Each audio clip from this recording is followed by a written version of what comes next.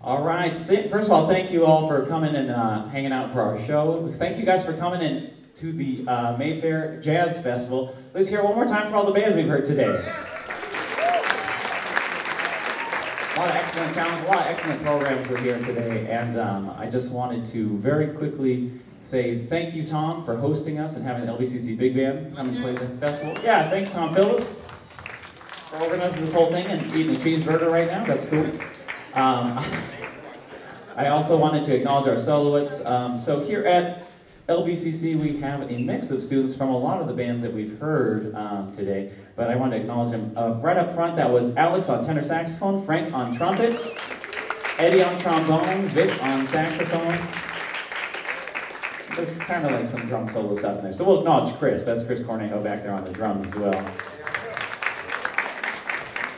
So this next chart, something I like to do is a big mix of material. This next one is a Duke Ellington piece. It's actually a really large piece. It's called A Tone Parallel to Harlem. And for all the band directors out there, if you're not aware of the Essentially Ellington Festival and the materials they make free for band directors, I highly encourage you to check it out because you know, it's all free, which is really, really nice if your school district isn't giving you a lot of money. But for us in the band, it's really nice because it's free sight reading material, which we try to do a little bit every day. So without further ado, this is Duke Ellington's A Tone Parallel to Harlem.